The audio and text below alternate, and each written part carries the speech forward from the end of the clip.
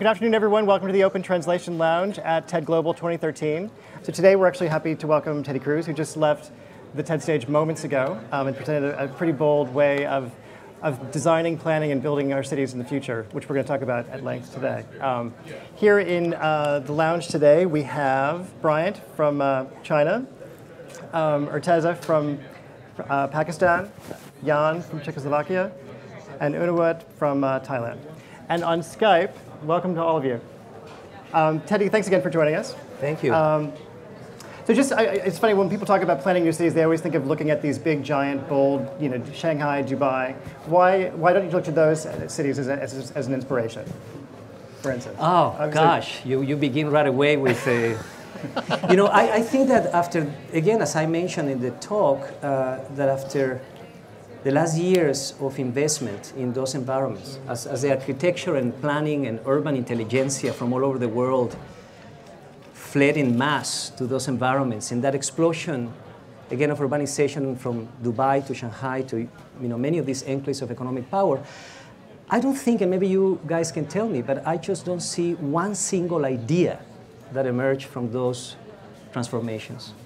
In reality, the best ideas about urbanization in the context of generating other modalities of planning, of rethinking infrastructure, of affordable housing, of mobilizing other processes of public participation, and so on were happening in Latin America, but nobody was noticing. Sure. So the provocation that I have is that not one single idea was advanced in Dubai or Shanghai. In fact, they were just imitating and reproducing the worst recipes of urban planning that were generated in the United States in the last decades. I'm actually wondering what your strategy would be if, let's say, we were to transplant you and say, could we take some of these strategies and do them in these different countries? Say, when you have this kind of authoritarian capitalism, how could you deal with it? I've worked, in fact, in South Korea as an artist intervening in projects that have to do with public space and the politics of housing.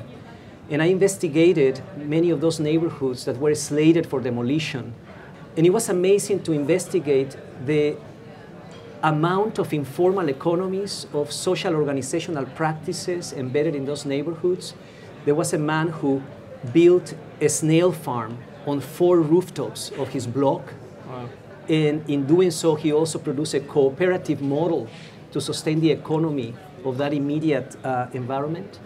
And it's sad to imagine that those entrepreneurial socioeconomic energies are completely eroded. Right. Fine, we know that the city needs to transform, so I'm not talking about preserving those neighborhoods intact, but before we destroy them, let's understand what they have produced. Sure, right.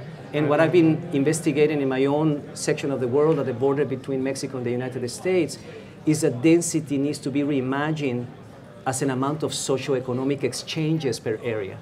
And that's what defines many of those neighborhoods. But that's something that's it's not, if a developer looks at it, they can't monetize that. So how do you sell that to the power brokers or the stakeholders in the community who are actually driving everything? How do you come in as a designer and say, it's like really complicated, right? As we all know, the role of the architect and designers, it's been eroded to some degree, but when you're dealing with a massive problem, I'm just wondering what your strategy is for tackling it. That's a fantastic question. I think that's where we begin to find an expanded role for architects and planners that can begin to act as facilitators or mediators of the bottom-up knowledge and the logics economically and politically of top-down urbanization. Because even the activists working in those neighborhoods were not aware of that knowledge. Sure. They are resisting the developers, but they are not representing the knowledge of the community. So they're not giving them a solution. Exactly, and I think that's a gap that needs to be filled. It's a difficult issue because it all has to do with, in the end, the amount of profit. Right. I think that enabling housing projects or processes that enable a community to profit from its own infrastructure and its own housing is what we need to talk about. But yes, in this polarization between the bottom-up and the top-down, there is much to be said and to be done, really, in producing new models of political representation but also community participation. And this is what is absent So from many of those logics. It's the designer as facilitator, translator, and mediator. Exactly. That is one point that I wish I could have said in the 13 minutes, but it's difficult to do. Actually, I'd like to bring in we have some Yes. people from some large cities around the world. I'd like to bring in some commentary. Yes. Nadia, I'm wondering if you have a question for Teddy from Sao Paulo. So based on what we are discussing here, I would like to ask you, how could developers reinvent their business? Are there new ways for them to follow in which they do not provide this kind of valorization of the improvements? Is there a way that developers could follow to improve their business and bring a good legacy to cities? The answer, in a sense, is that we cannot wait for the developers. They are not our clients.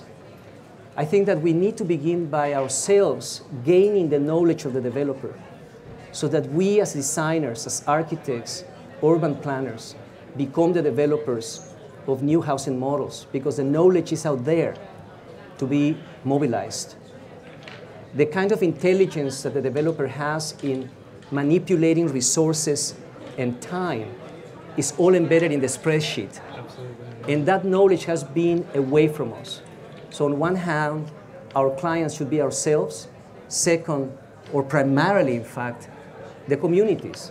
The idea that informal settlements or neighborhoods facilitated by existing community-based practices, whether NGOs or other modes of representation, can in fact also become developers of their own housing. I would argue the examples need to be driven by us and not by the developers. And only then they can get a sense. But see, part of the issue in the terms of the urban crisis today is that the resources of the many have been moved to the very few. And I think it's very difficult to convince a developer to have less profit. So that's the reason I think the early stages of transformation would have to happen with very small scale examples and models that can emerge from these communities and so on. But I would argue the importance of architects becoming developers of affordable and social housing in our time. We're going to take another question from Skype. Maddie? My question is that we are to realize this new way of citizenship where people create rather than just consume. How do we change people's way of looking at citizenship as something else than just consumerism? You're getting to the core of the challenge. And that's the reason Latin America, as one of the speakers today suggested, that much more needs to be said about it. What produced the transformation? The urban transformation of a place like Medellin, Colombia, that was considered the most dangerous city in the world in the late 80s and early 90s, to becoming now an exemplary model of urban transformation. Again, it was not about buildings, architecture, or planning. It was about a political transformation of the institutions, seeking a new type of interface with the public.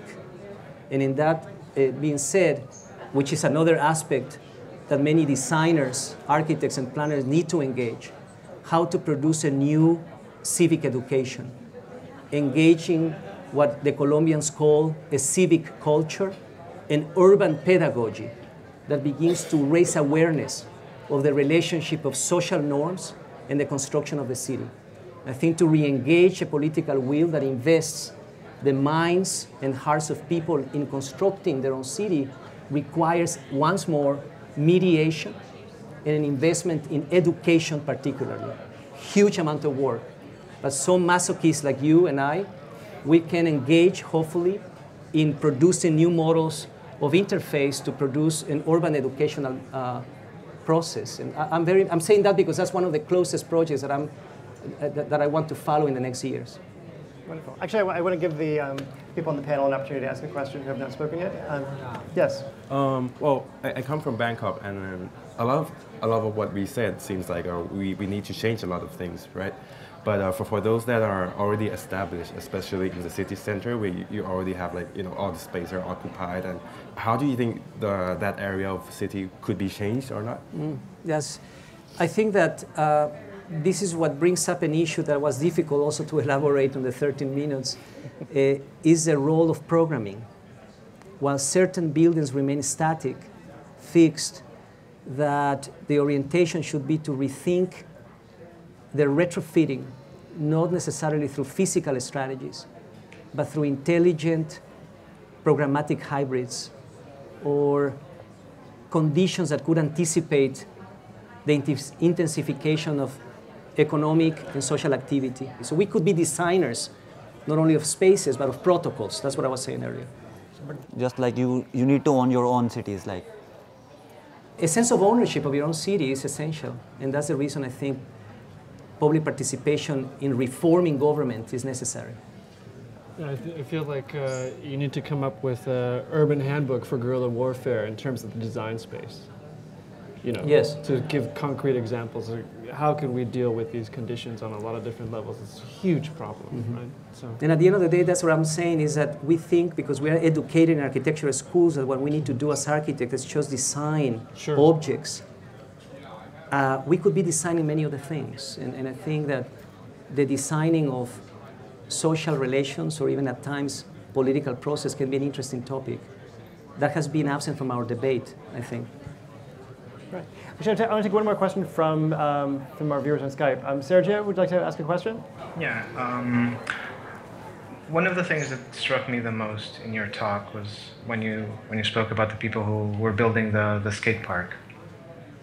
And it was interesting to me for two reasons. First, because it shows that there are people who want to be active in their citizenship, and the fact that they were told or they were required to build an NGO. But I see this as something that began as something much more unplanned, something that could grow somewhat more organically, and then it went to an NGO that it probably required it to be more planned, more managed, as you say. So are we seeing here two different models? Would you prefer to have some growth that is more unplanned, more organic, more typically reactive because it's not as planned? I get it. In fact, it's one of the most provocative questions. Yes, while we want to protect and uphold the magic of the unplanned, part of the problem in terms of these communities being suppressed and not able to advance socioeconomically is that they lack representation. They lack at times, not they lack, they contain it, but sometimes the instruments to formulate new forms of organization and management that can push against the top-down institution. So I think that I do believe that in order to really get to the next step, the next layer, I think, we need to construct other forms of governance.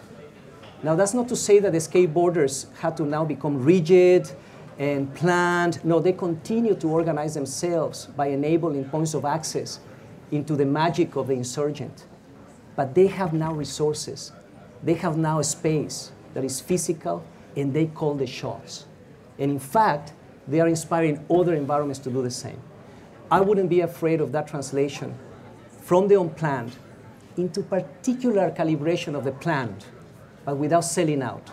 It is that middle gray zone that needs to be activated because we've been polarizing ourselves based on this way of looking in such patronizing way at the informal and the unplanned. I think there's much to be constructed there in terms of new politics of urban development.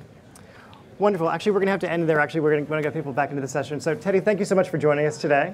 Thank you, and thank you for your questions. Some of you, if we can keep in touch and invite me to Portugal, we can have. Thank you. Thank you, everybody, and tune back for breaks tomorrow. More of these. Thank you so much. Thank you. Teddy, thank you so much for doing this. That was fantastic. Yes.